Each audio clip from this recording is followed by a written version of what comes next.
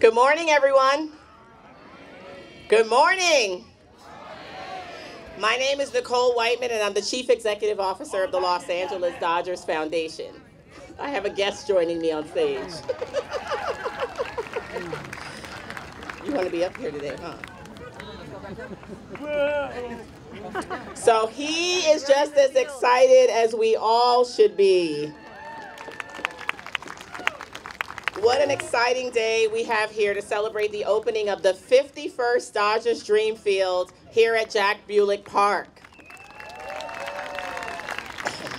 Serves the opportunity to gain the health, social, and emotional benefits of sports participation, regardless of ability. Well, thank you so much for having us here today. Extremely proud to be on this stage. And thanking the Dodger organization for all they do, Nicole, Tiffany, and the people behind the scenes, the city of Fontana, the mayor, council. Man, this is so awesome.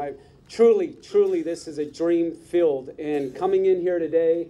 Obviously play the game of baseball, but you know, everyone has problems, and it's going to be very special for kids to go out and, you know, sometimes forget about those problems by playing baseball. So I want to thank the Dodgers. You know, I get a chance to play for my hometown team.